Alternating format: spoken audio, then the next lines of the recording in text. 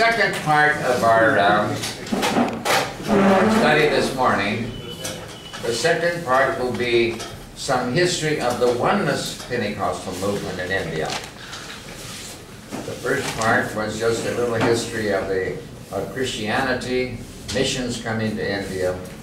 Now we're going to review just a little bit of the history of the Oneness movement. There was a missionary had come to India, a single lady that became known as Mother McCarty. M-C-C-A-R-T-Y.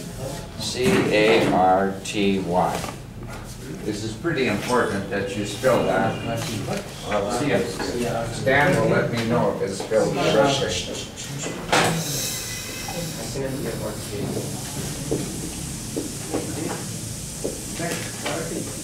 McCarty, is that right, Stan? Is that correct spelling? And people called her Mother McCarty.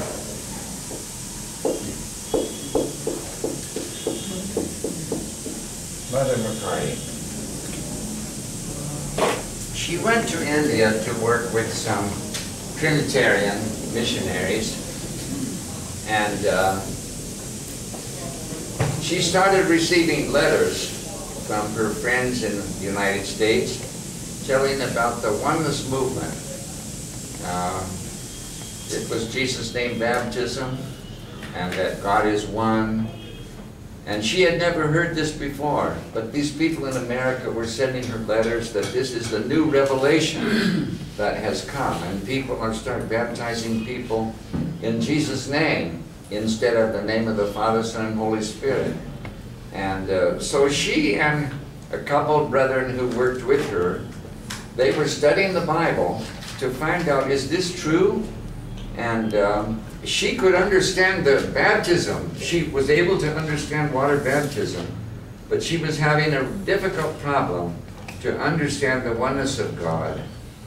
But one of the Indian pastors that was working with her, he understood the oneness of God before she did, and he helped her to understand and receive a revelation of the oneness of God, that God is not in three separate distinct persons, but there is just one person, and God is manifest as the Father, Son, and Holy Spirit. So God helped her understand this finally. And she told the other missionaries in that mission where she worked, she said, now it's going to be necessary for me to baptize people in Jesus' name, and also I cannot accept the doctrine of the Trinity because I believe God is one. So when she said that, the other missionaries said, we do not believe this. If you believe this doctrine, then you will have to go. So they told Mother McCarty, you and those of you who believe like this, you must leave. So she left that mission, and she got on a boat. She and, I believe, two of her co-workers, Indian people, they got on a boat, and their small belongings, they didn't have that much, and they started down the river. They came eventually to a village.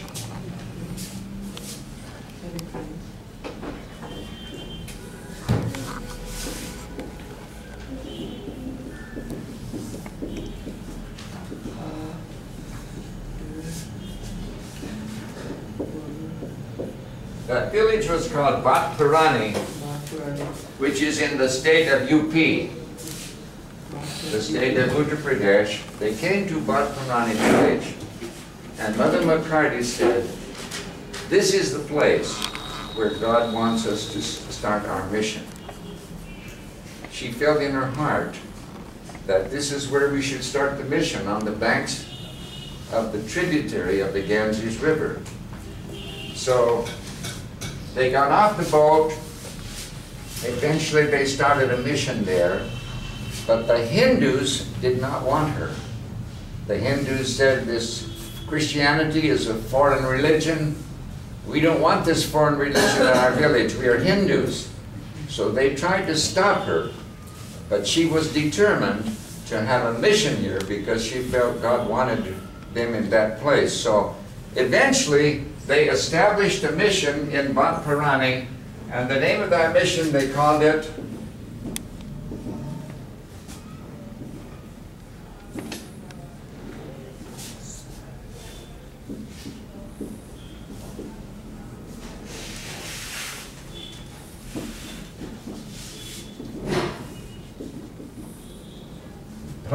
Bharosaghar.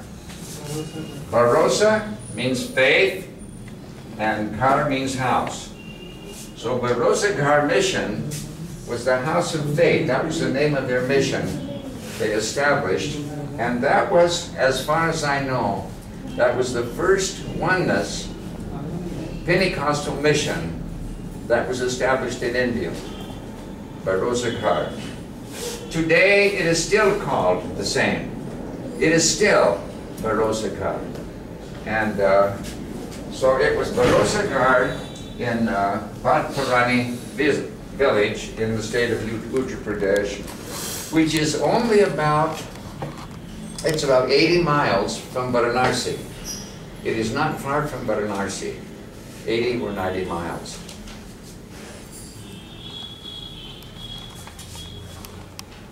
The Hindus, one day one of the Hindus brought to Mother McCarty a loaf of bread.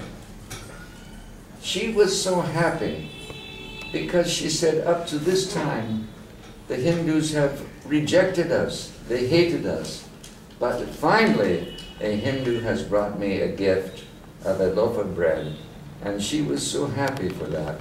And she put the bread on her table, kitchen table, and before eating the bread, she just prayed that God would bless that bread. And when she prayed that God would bless the bread, God spoke to Mother McCarty and said, do not eat that bread. So she put the bread outside at night. She just put the bread outside the door of the house and left it there. The next morning when she got up, there was a dog lying dead near the bread. And they examined that bread. Inside that bread there was ground glass. They had put glass inside that bread, hoping to kill Mother McCarty. She had so many miracles like this in her life, where God saved her and spared her. And she built a fine work in Bharosaghar, even an orphanage. An orphanage was built there. One day, they went from the mission house down by the bank of the river, and they were just looking on the bank of the river. There was the sand near the water, and they saw something in the sand, something round in the sand. And they wondered, what is that? So they went over closer to look at that round object in the sand, and they found it was the head of a baby, a little baby's head. And the baby had been buried in the sand. They had dug a hole, and they put the body of the baby down in the sand, and the head sticking above the sand. And the reason they did that, so when the water of the river would rise higher, that water would drown that baby. So they dug down into the sand, and they took out the baby. And they took the baby to the Bharosaghar mission, and that was the first orphan child. They started an orphanage with that baby. Later, I saw that baby. That baby became a fine young lady, a beautiful young lady. She had a good education. She became a school teacher and a fine Christian lady. But that's where they found her, just a little baby buried in the sand with the head sticking out. So like that, there were so many miracles, unusual, wonderful things that happened in the Bharosaghar mission. And she had a missionary working with her, several actually, but one was called Joseph Resnicek. To spell his last name is difficult for me. I can never remember how to spell it. But he became a good friend of my father. They were boys together in Oregon. They were boys together, and it was Joseph Resnicek that sent letters from India about the mission work. That's what caused my father to feel a burden for India. As my father heard about India, the need of India, God began to speak to my father that he should also become a missionary in India. But Joseph Resnicek was from a German background. He had all kinds of interesting experiences. In those days, there were not many roads, no jeeps, no vehicles. So he used to often travel by elephant. And he had the special ability to discern water. Now, he was one of those men, if you give them a willow stick in the shape of a Y, and he would hold a stick like this and walk along the ground. If that stick came to water, if there was water underneath the ground, you couldn't see it, it was water underneath the ground, he'd hold that stick and walk along. Suddenly that stick would pull down towards the water. And not everybody could do that, but he had that ability. As he walked with that stick, he could tell there is water underneath, down in the ground. So then people would know this is the place to drill a well. If you drill a well here, you will have water in your well. So because he could do that, the local government used to send him by elephant to the villages. He would ride on the back of an elephant, and he would go to the villages to help the people know where to put their wells so they would get water. So one night, he was riding on the elephant through a village. It was summertime, very, very hot. So all the people were sleeping outside, some on the ground, some on charpais, but they were all outside, and the elephant was going through the village. And the elephant suddenly stopped. And when the elephant stopped, he looked down to see why did the elephant stop? And there was a little baby lying asleep right in front of the elephant. A little baby was asleep.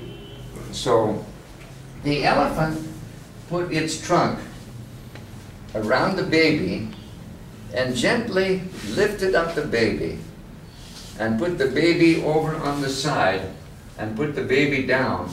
The baby didn't even wake up. And then the elephant moved forward again, and after a while the elephant stopped again the second time. And when the elephant stopped this time, he looked down and there was a man. A man was lying on the ground in front of the elephant. So this time the elephant put its front leg up against that man like that and just pushed him. And when the elephant pushed that man woke up and he saw this huge elephant, and he shouted and started running as fast as he could to get away from the elephant. But there are so many stories of Brother Resnicek and his mission work. 2 of his wives died in India. One of them died from the Lu wind. The Lu winds, the hot winds of North India, are very dangerous. They hit you through the ears. It can cause heat stroke. The first wife died, some mental problems, and I don't know what all was the cause of her death. But he lost 2 wives in India. So as we look at the history of mission work in India, one of the things we will see right from the beginning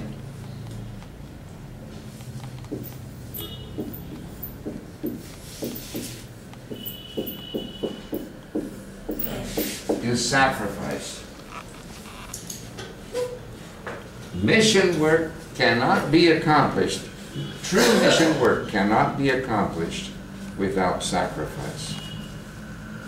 If you want to be successful in working for God, you must be willing to sacrifice your life. For us to have salvation, Jesus paid the price of sacrifice. Jesus gave his life that we might have salvation. We must be willing to give our lives that others hear the gospel. So sacrifice is a part, a very important part of mission work in India. There had to be sacrifice.